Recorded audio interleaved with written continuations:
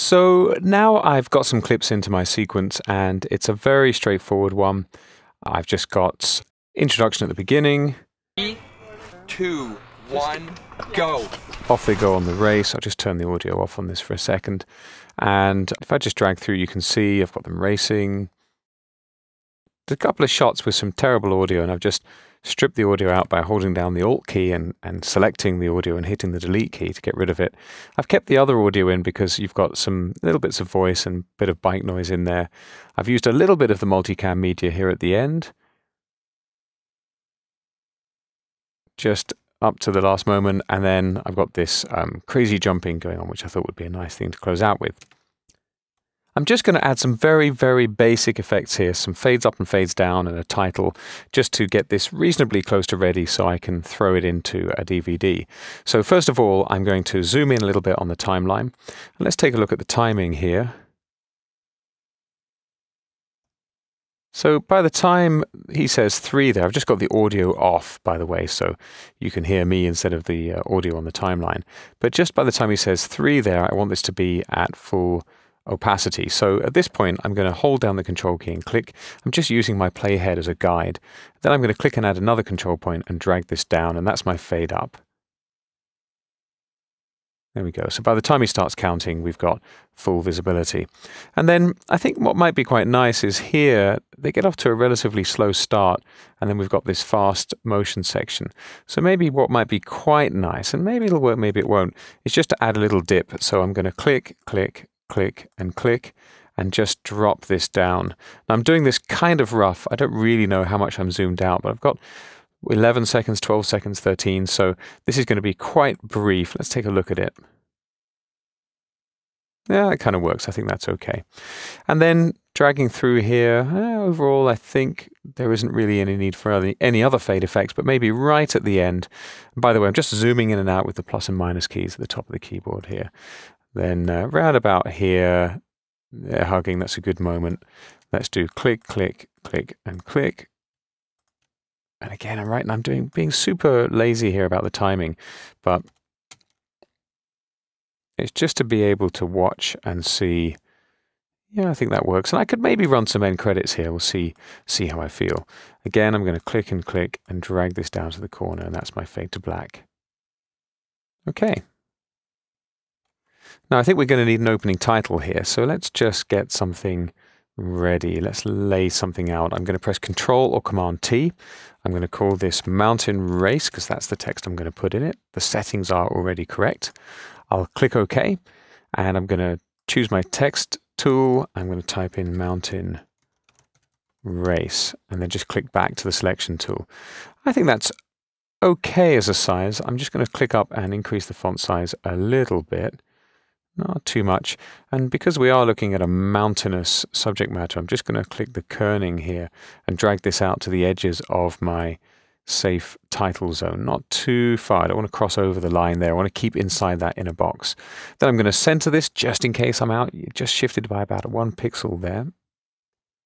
And I could play with a few different styles, but I'm pretty happy with that. I think the only thing is I want this to be a bit more visible. So I'm going to pull down and I'm going to put a shadow on this.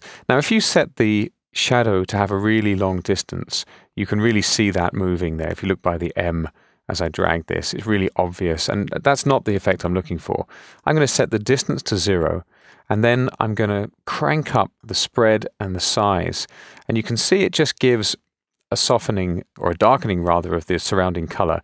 And it's not that obvious. If I click up on the numbers here to drag the background video, it isn't that obvious when the shadow is there. You can see it, but it just helps to pick out the letters a little bit. And I can adjust the opacity to increase or decrease the effect. I think that's okay. Then I'm going to add an outer stroke. I'm just clicking Add here. And a 10-point stroke's not too bad. It's just helping to pick out the letters against the lighter parts of the image there, because this is just a regular white title. It's very simple, but I think it pretty much works. Then I'm going to get a rectangle tool here, and I'm going to draw out a rectangle that goes about halfway up the text, which is going to look awful to begin with. But first thing I'm going to do is get rid of the outer stroke, so it's just white. Then I'm going to click up into the fill type, and I'm going to set this to a linear gradient. Let me get this the right way around. I'm going to select the second color swatch here on the gradient, and I'm going to drop the opacity. Nope, wrong one. Let's choose the other one.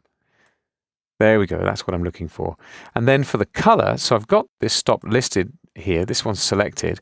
You can see I can adjust the position of this. For the color, I'm going to use the eyedropper, and I'm going to maybe pick out the blue from this guy's jacket. Of course, I've chosen the wrong one again. That's the one I've got transparent. Let's try it again. Yeah, maybe a darker one there. Okay, it's not too bad.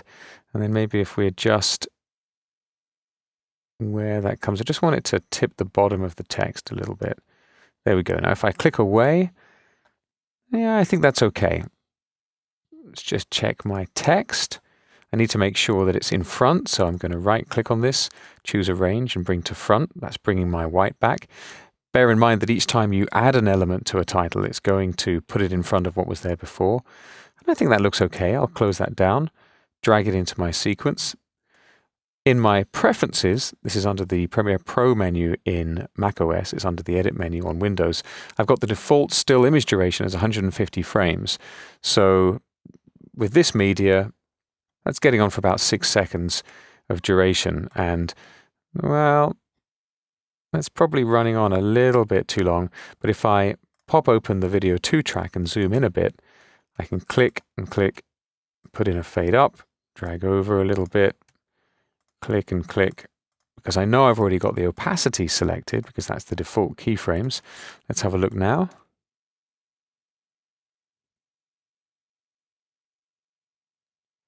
There he is, 3, 2, 1, go. And probably be nice to have that disappear before we get that last shot. So I'm going to hold down the Control or Command key here, and I'm going to drag in. Let me just... In fact, I don't even need the Control Command key, do I? I can do this with the red mode there. And Premiere Pro was stopping me from using the yellow mode because I've got my sync locks on my tracks. Of course, I was going to change sync. Now let's add that keyframe I've just written out by doing the trimming. Pull this in a little bit. Let's take a look at that. There it comes up. He's doing his countdown. By the time the shot's out, so's the title. That kind of works for me. Let's have some music now. I'm going to double click in the project panel. Here's my music assets. I'm going to bring this comeback open shot. Again, just in the name of speed, I'm going to drop this straight down to my Audio 2. And if I press the / key on my keyboard, it's going to bring me back to viewing the whole timeline. If I pop open my Audio 2 track here, I know this is going to be too loud. Let's have a listen. Way too loud. So I'm going to right click, I'm going to choose audio gain, and let's bring this down to about -20. Much more acceptable. Let's bring this fade up in the music in line with the fade up at the beginning. So in fact, I'll tell you what might be nice actually, is if he gets his countdown out as the music starts. So I'm going to pull this forwards a little bit. Let's have it in the last section there. I'm just trying to line this up so as he finishes counting, the music starts to fade up. And maybe we're at full volume for this shot here where we see the action begin. So I'm going to press the up arrow on my keyboard to line up my playhead. That's just going to give me a thing to line up to. Control or Command click, Control or Command click. Drag this down. Let's turn his audio back on and have a listen. In fact, let's go full screen. Set him up. 3, 2, 1, go.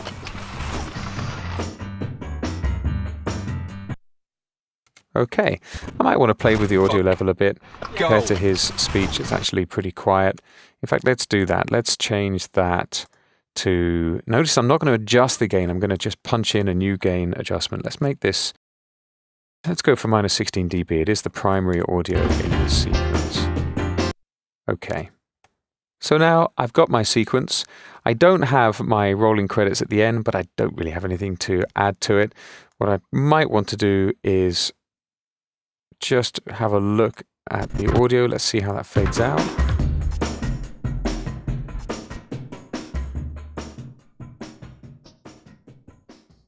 Okay, so I don't really have any good audio to go with this clip. I could throw in another spot sound effect if I like, but it's quite a nice little outtake at the end. And I think I'm pretty much ready to send this over to a DVD to get some feedback on it.